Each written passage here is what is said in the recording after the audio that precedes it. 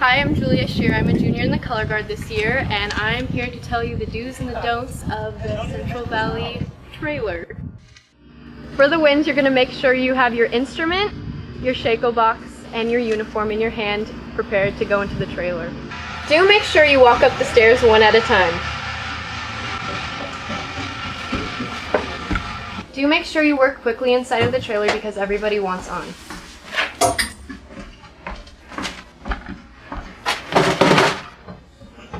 Make sure that when you're going on the trailer, you only walk in one direction. Oh, sorry! Do not socialize on the trailer. People will get mad at you. Do not walk onto the trailer without shoes on. Do be kind and courteous to others when you're putting your flag bag in the trailer, and make sure it's not chaotic.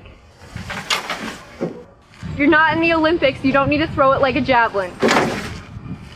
This is the percussion section. You must never go there.